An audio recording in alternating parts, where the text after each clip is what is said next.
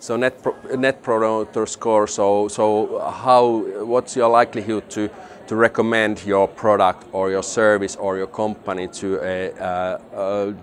your colleague or your friend or your family, and measuring that is obviously the likelihood to recommend it's a stronger metric than for example satisfaction.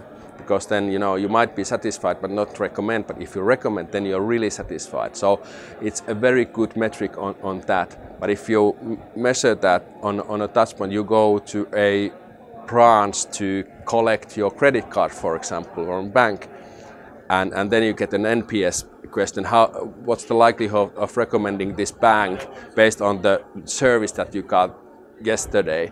And that's, I think you ask a strategic question from a very operational, occasion or a customer, event, and those are not matching. So I would go with a net promoter score on the strategical level, but on the operational or tactical level, I would choose another metric.